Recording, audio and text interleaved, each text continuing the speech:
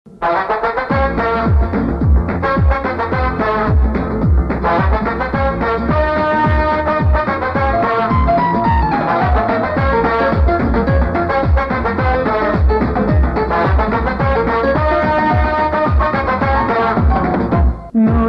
ಕಾಲ ಸುಖವಾಗಿ ಬಾಳು ಹ್ಯಾಪಿ ಹ್ಯಾಪಿ ಬರ್ತ್ಡೇ ನಿನ್ನ ಬಾಳು ಎಂದು ಬೆಳಕಾಗಬೇಕು ಹ್ಯಾಪಿ ಹ್ಯಾಪಿ ಬರ್ತ್ಡೇ ನೂರಾರು ಕಾಲ ಸುಖವಾಗಿ ಬಾಳು ಹ್ಯಾಪಿ ಹ್ಯಾಪಿ ಬರ್ತ್ಡೇ ನಿನ್ನ ಬಾಳು ಎಂದು ಬೆಳಕಾಗಬೇಕು ಹ್ಯಾಪಿ ಹ್ಯಾಪಿ ಬರ್ತ್ಡೇ ನೀ ನಡೆಯ ದಾರಿಯಲ್ಲಿ ಕನಸುಗಳು ಚೆಲ್ಲಿರಲಿ ನಿನ್ನೆಲ್ಲ ಕನಸಿನಲ್ಲಿ ನಮ್ಮ ಹರಕೆ ತುಂಬಿರಲಿ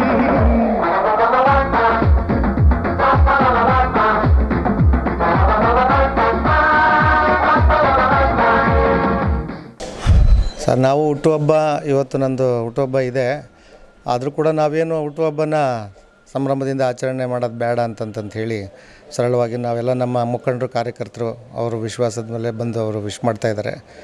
ಈ ಸಂದರ್ಭದಲ್ಲಿ ನಾನು ಸಮಸ್ತ ನಾಡಿನ ಜನತೆಗೆ ಶುಭವನ್ನು ನಾನು ಕೋರ್ತೇನೆ. ಹಾಗೆಯೇ ನಮ್ಮ ಎಲ್ಲ ಮುಖಂಡರು ಕಾರ್ಯಕರ್ತರು ಅದು ವಿಶೇಷವಾಗಿ ನಮ್ಮ ರಾಜ್ಯ ವಿಧಾನಸಭಾ ಕ್ಷೇತ್ರದ ಎಲ್ಲ ಮುಖಂಡರು ಕಾರ್ಯಕರ್ತರು ಮತ್ತು ಸಾರ್ವಜನಿಕರುಗಳಿಗೆ ಅವರ ಆರೋಗ್ಯ ಅವ್ರಿಗೂ ಕೊಟ್ಟು ಕಾಪಾಡಲಿ, ಮುಂದಿನ ದಿನಗಳಲ್ಲಿ ಅವರಿಗೆಲ್ಲ ಒಳ್ಳೆಯದಾಗಲಿ ಅಂತ ಈ ಶುಭ ಸಂದರ್ಭದಲ್ಲಿ ಹಾರೈಸ್ತೀನಿ. ಹಾಗೆಯೇ ನಮ್ಮ ವರಿಷ್ಠರು ನಮ್ಮ ಸನ್ಮಾನ್ಯ ದೇವೇಗೌಡರು ಈಗ ಅವರು ಸೋತಿರ್ತಕ್ಕಂಥ ಒಂದು ಸಂದರ್ಭದಲ್ಲಿ ನಮ್ಗೆ ಬಹಳ ನೋವಾಗಿ ನಾವು ಯಾವುದೇ ಹುಟ್ಟುಹಬ್ಬದ ಸಂಭ್ರಮಾಚರಣೆ ಮಾಡೋದು ಬೇಡ ಅಂತ ತೀರ್ಮಾನ ತೊಗೊಂಡು ನಾವೇನು ಇವತ್ತು ನಮ್ಮ ಕಾರ್ಯಕರ್ತರಿಗೆಲ್ಲ ಹೇಳಿದ್ವಿ ಬೇಡಪ್ಪ ನಾವು ಆಚರಣೆ ಮಾಡೋದು ಅಂತ. ಆದರೂ ನಮ್ಮ ಅಭಿಮಾನಿಗಳು ಬಂದು ಅವರು ಒಂದು ವಿಶ್ ಮಾಡಿ ಹೋಗ್ತಾಯಿದ್ದಾರೆ. ನಾವು ಸರಳವಾಗಿ ನಾವು ನಮ್ಮ ಹುಟ್ಟುಹಬ್ಬವನ್ನು ಆಚರಣೆ ಮಾಡ್ಕೊಂಬರ್ತಾಯಿದ್ದೀವಿ. ಮುಂದಿನ ದಿನಗಳಲ್ಲಿ ನಮ್ಮ ಈಗ ಸನ್ಮಾನ್ಯ ಮುಖ್ಯಮಂತ್ರಿಗಳ ಕುಮಾರಣ್ಣವರು ಅವರು ಕೂಡ ಈಗ ಮೊನ್ನೆ ನಾನು ವಿಶ್ ಮಾಡಿ ಅವರ ಆಶೀರ್ವಾದ ತೊಗೊಂಬಂದಿದ್ದೀನಿ. ದೇವೇಗೌಡರು ಕೂಡ ಅವ್ರು ಭೇಟಿಯಾಗಿ ಅವರ ಆಶೀರ್ವಾದ ತೊಗೊಂಬಂದಿದ್ದೀನಿ. ಏನೋ ನಮ್ಮ ಒಂದು ದುರಾದೃಷ್ಟ ಈ ರಾಜ್ಯ ಸರ್ಕಾರದಲ್ಲಿ ನಮ್ಮ ಕುಮಾರಣ್ಣವ್ರು ಈಗಾಗಲೇ ಸುಮಾರು ನೋವುಗಳು ಅನುಭವಿಸಿ 1 ವರ್ಷ ಅವರು ಬಹಳ ಯಶಸ್ವಿಯಾಗಿ ಕಾರ್ಯಕ್ರಮನ ಕೊಟ್ಟು ನಡೆಸ್ಕೊಂಬಂದಿದ್ದಾರೆ. ಹಾಗೆಯೇ ನಮ್ಮ ದೇವೇಗೌಡರು ಕೂಡ ಎಲ್ಲ ಒಂದು ಪಕ್ಷದ ವಿಚಾರಗಳಿರ್ಬೋದು ಮತ್ತು ಸಲಹೆ ಸೂಚನೆಗಳಿರ್ಬೋದು ಕೊಡ್ತಾ ಬಂದರು. ಅದರಿಂದ ಮುಂದಿನ ದಿನಗಳಲ್ಲಿ ಈಗ ಏನು ಸರ್ಕಾರ ಗೊಂದಲದಲ್ಲಿತ್ತು ಅದನ್ನು ಈಗೆಲ್ಲ ಒಂದು ಒಗ್ಗಟ್ಟಿನಿಂದ ನಡೆಸ್ಕೊಂಡೋಗಿ ಯಾವುದೇ ತೊಂದರೆಗಳಿಲ್ಲದೆ ಮುಂದೆ ನಮ್ಮ ಎಲ್ಲ ಈ ರಾಜ್ಯದಲ್ಲಿ ಸುಭಿಕ್ಷವಾಗಿ ಕಾರ್ಯಕ್ರಮಗಳು ನೆರವೇರಲಿ, ಆಗಿರ್ತಕ್ಕಂಥ ಕಾರ್ಯಕ್ರಮಗಳು ಯಶಸ್ವಿಯಾಗಲಿ ಅಂತ ಈ ಸಂದರ್ಭದಲ್ಲಿ ನನ್ನ ಹುಟ್ಟುಹಬ್ಬದ ಸಂದರ್ಭದಲ್ಲಿ ಅವ್ರಿಗೆ ಒಳ್ಳೆಯದಾಗಲಿ. ಮುಖ್ಯಮಂತ್ರಿಯಾಗಿ ಇನ್ನೂ 4 ವರ್ಷ ಅವರು ಸಮಯವನ್ನು ಮುಗಿಸ್ಲಿ ಅಂತಂದ್ರೆ ಈ ಸಂದರ್ಭದಲ್ಲಿ ಹಾರೈಸ್ತೀನಿ. ನಮಗೆ ನಮ್ಮ ದೇವೇಗೌಡರು ಮತ್ತು ನಮ್ಮ ನಿಖಿಲಣ್ಣವರು ಮಂಡ್ಯದಲ್ಲಿ ಸೋತಿದ್ದು ಬಹಳ ನೋವಾಗಿ ನಮ್ಮ ಕಾರ್ಯಕರ್ತರೆಲ್ಲ ಕಂಪ್ಲೀಟು ನಮಗೆ ಎಷ್ಟು ನೋವುಗಳಾಗಿದೆ ಎಲ್ಲ ನೊಂದು ತುಂಬ ಒಂಥರ ತಮಿಸಸ್ತ್ರಾಗ್ಬಿಟ್ಟಿದ್ದಾರೆ, ಭಾಳ ನೋವಾಗಿದೆ. ಅದಕ್ಕೋಸ್ಕರ ನಾವು ಈ ಸಂದರ್ಭದಲ್ಲಿ ಅದನ್ನು ಕೂಡ ಕ್ಷಮೆಯಾಚನೆ ಮಾಡ್ತಾಯಿದ್ದೇವೆ. ನೋವಿದೆ. ಅದಕ್ಕೋಸ್ಕರ ಅವರಿಗೆ ಮುಂದಿನ ದಿನಗಳಲ್ಲಿ ಮತ್ತೆ ಅವರು ಅಧಿಕಾರಕ್ಕೆ ಬರಲಿ, ಅವ್ರಿಗೆ ಒಳ್ಳೆಯದಾಗಲಿ. ಇನ್ನು ಮತ್ತೆ ಮುಂದಿನ ದಿನಗಳ ಅವ್ರಿಗೆ ಆರೋಗ್ಯ ಭಾಗ್ಯ ನೀಡಿ ಮತ್ತೆ ಅಧಿಕಾರ ಹಿಡೀಲಿ ಅಂತ ನಾನು ಆಶಿಸ್ತೀನಿ ಸರ್.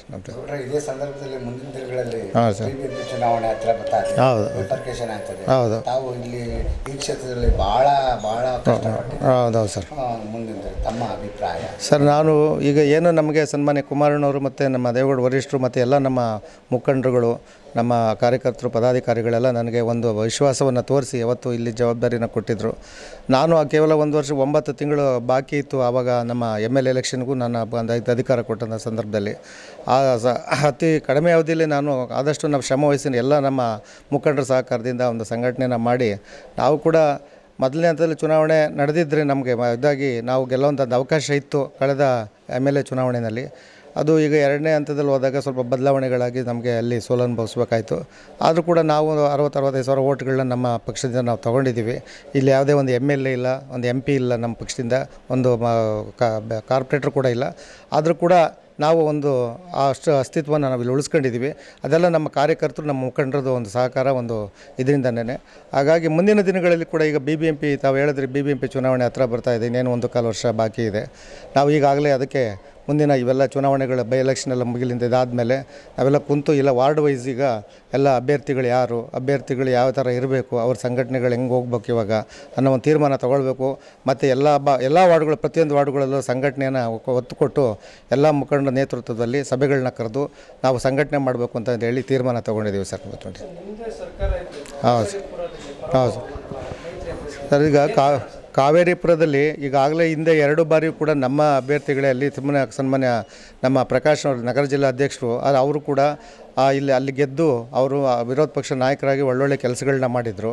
ಅದಾದಮೇಲೆ ಮತ್ತು ಕ್ಯಾಟಗರಿ ಚೇಂಜ್ ಆದಾಗ ನಮ್ಮ ರಮೀಳಾ ಉಮಾಶಂಕರ್ ಅವರು ಕೂಡ ಗೆದ್ದಿದ್ದರು. ಎಲೆಕ್ಷನ್ ಅವರು ಗೆದ್ದಾದಮೇಲೆ ಕೂಡ ಕ್ಯಾಟಗರಿ ಇದ್ದರೂ ಕೂಡ ಅಭಿಮಾನ ಇಟ್ಟು ಆ ವಾರ್ಡ್ನಲ್ಲಿ JDS ಪಕ್ಷಕ್ಕೆ ವೋಟ್ಗಳನ್ನ ನೀಡಿದರು. ಆದರೆ ದುರದೃಷ್ಟವಶಾತ್ ಅವರು ನಿಧನ ಹೊಂದಿದ ನಂತರ ಇಲ್ಲಿ ಬೈ ಎಲೆಕ್ಷನ್ ಬಂತು.